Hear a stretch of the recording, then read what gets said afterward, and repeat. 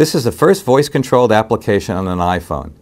Using AT&T's Watson speech recognition technology, we're able to control applications on an iPhone merely by using our voice. In this application, we voice-controlled the yellowpages.com mobile website.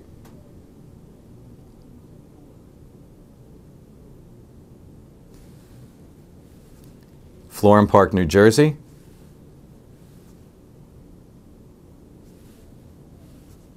Japanese restaurants. Find Japanese restaurants as a category, Florham Park, New Jersey. Look it up in the directory. And then I can pick whatever restaurant I'd like.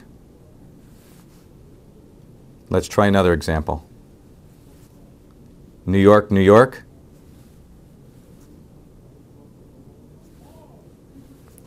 Schubert Theater. Schubert Theater, New York, New York. Look it up in the directory. I can get the information. I can place a call if I'd like.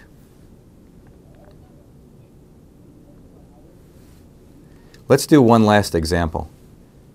Instead of using my voice, I could actually type it in, but speech is so much simpler. Short Hills, New Jersey.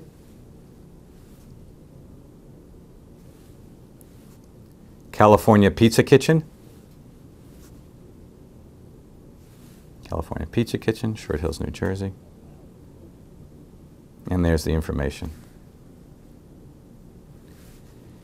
This has been a demonstration of AT&T's new Watson speech mashup architecture, which allows us to control applications on iPhones and other mobile devices.